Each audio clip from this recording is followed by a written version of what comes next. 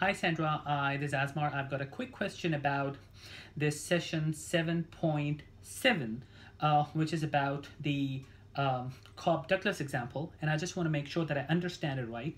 I think where the curve flattens, right?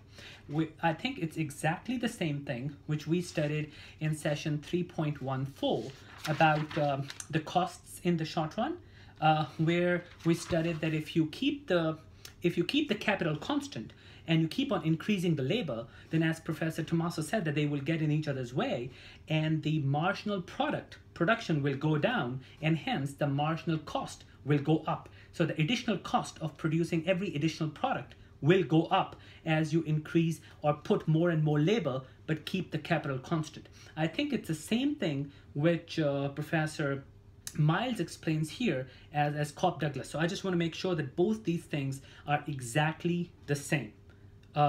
It's same to me. So just wanted to make sure that I understand it right. All right. Thank you. Bye.